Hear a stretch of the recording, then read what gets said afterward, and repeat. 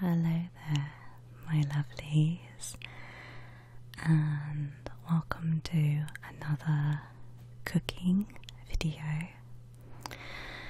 Today I'm going to be showing you a really simple recipe for delicious yogurt fruit lollies. So I have these containers which you can make individual lollies, or if you want to make it into more of an ice cream, I guess, you could put it in a Tupperware pot like this. Okay. So this is 3 ingredients. First is your fruit of your choice. I just happen to really love black forest fruits, so this is a 500-gram bag that I have defrosted, so it's got all its natural juices in. Next you're going to need yogurt. I'm going with a 0% fat, just plain yogurt. This brand is pretty tasty on its own, you don't need to add anything, but obviously it's up to you what flavour you would like to mix. And finally, to add a little bit of sweetness to balance out the bitterness in some of the berries, I'm going to use some honey. So I'm using honey rather than sugar because sugar can be very grainy, and honey, especially if it's local honey, which unfortunately this isn't, but local honey is pretty good for you in terms of sweet things. So I'm gonna grab my big bowl here and I'm going to empty my entire tub of yogurt.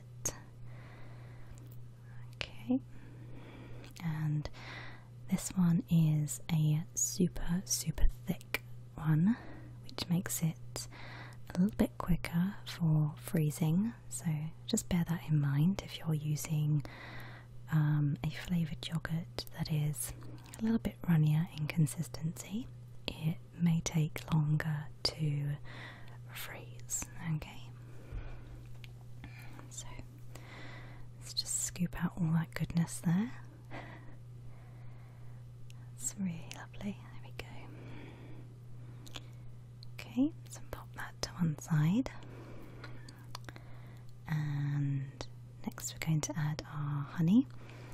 So again, you can do a little or a lot. It's really to taste. Okay. So I like to do a good spoonful, just to really break up that bitter and sharpness. Okay, so I'm doing 1 1/2.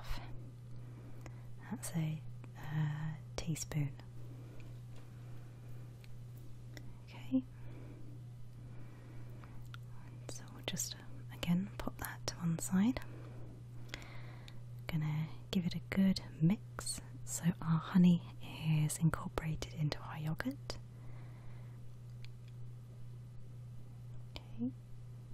If you wanted it more sweet, I would suggest maybe a vanilla yogurt or a yogurt that already has honey mixed in, because they are pretty sweet by themselves. But this should do the trick. Okay, next we're gonna put our berries in, and I have a mixture of cherries, raspberries and blackcurrants. Now, if you don't obviously like large chunks in your lollies or ice creams, then I would suggest cutting them up as I am, or you could put them in a blender to smooth it out if you just prefer the taste and not the texture. That could be quite nice, more like a smoothie, I guess. Okay, so I'm just cutting this up a bit, and the other reason I am doing this is because I will be giving these lollies, sorry, to my little boy, and I don't want him coughing on large pieces of fruit, so I tend to cut them up a little bit for him when I make his batch. Okay. There we go. So it looks a bit like an eaten mess at the moment, or some sort of creamy pud. Okay, and as you see, when I mix it in, all the juices from the berries are making it this really nice pinky colour. Obviously, if you use mango or orange or something that is more citrusy, then it will look obviously a bit different, and you might have to put a bit more honey in to balance out that sharpness. Okay, just give it a good mix, making sure everything is incorporated and all my fruit has some yogurt on it. Okay, just give it a good poke.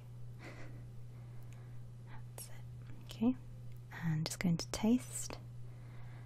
Okay, so that tastes pretty good to me, but I am going to add a tiny bit more honey because it is still a little bit sharp. So just another dollop. Okay, mix that in. Okay, that's it. So it's got this really nice, lovely berry colour. Now, once your mixture all is entirely incorporated in, you're going to want to start to section out your mixture. So this is where your moulds or your tubs come in handy.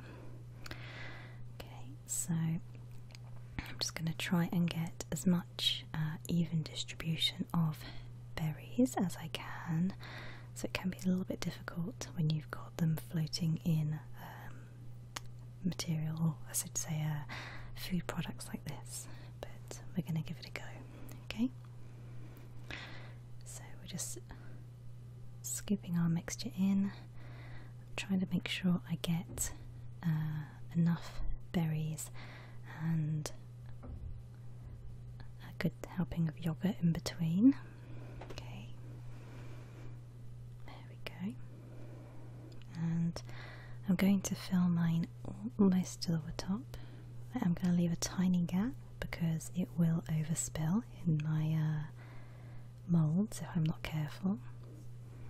So I always leave about half a centimetre or so at the top, just to make sure it doesn't spill over. And obviously, before I put these in the freezer, I will give them a clean up so that any residue yogurt doesn't get stuck to the mould. Okay, so a little tip with these moulds in particular, when you want to wiggle them out, I would suggest running the mould under lukewarm water for about 30 seconds, and that tends to loosen the mould so you can get your lolly out without it sort of falling apart. Okay, so let's just fill this end one up here. Again, making sure I get a good helping of berries in between all that yogurt. Okay, and one on the end here. I'm so tempted to put more in. Okay, might just take a little bit out. I was a little bit generous with that one. Okay, and make sure I pop my lid on, nice and secure. There we go, nice and firmly. So, and now I'm going to give them a bit of a clean up again so they don't get stuck to the top. Now, I did 2 trial runs of these, and they took a minimum of about 5 to 6 hours to become semi-solid. So these are actually the ones that I did and I left overnight in my freezer. So these would be good if you need to prep them for maybe a party the next day even. But this is how they come out.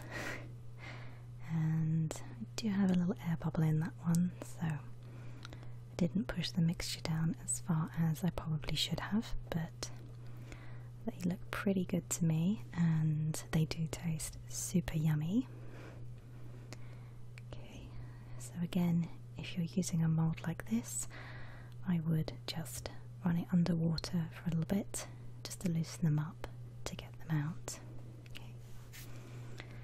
But I hope you guys enjoyed this simple little video, and I shall see you guys in my next one.